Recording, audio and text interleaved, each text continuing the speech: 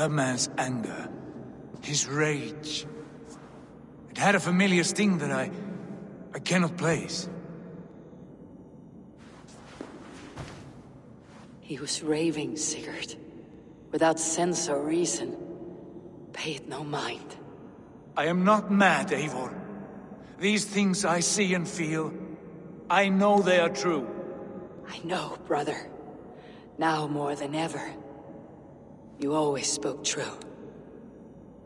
We should cast our eyes towards home. It's a long journey and I am not well. Home. Eivor, on our journey here, I had much time to think. On the ecstasies and the agonies of our friendship. I cannot return to England with you. That is not my home. Not now. What are you saying? I know about you and Randvi. Our lovers tryst, in spite of me. I should challenge you for such a betrayal. But I'm not fit for such a fight. I understand. Is that all?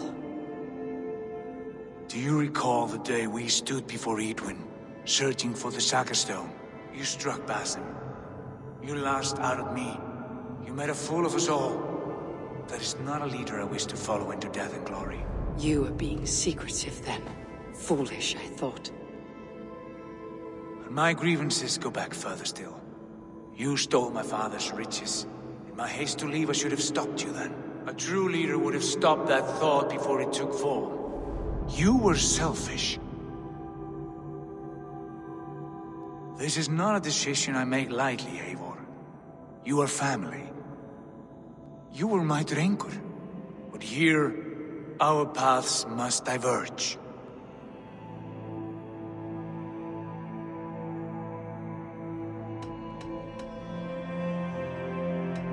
Fate has drawn you here, brother. Back home, where you belong. Have no worry of what you leave behind. England is too infected with ugly memories. I will stay here, in the land that gave me life and strength.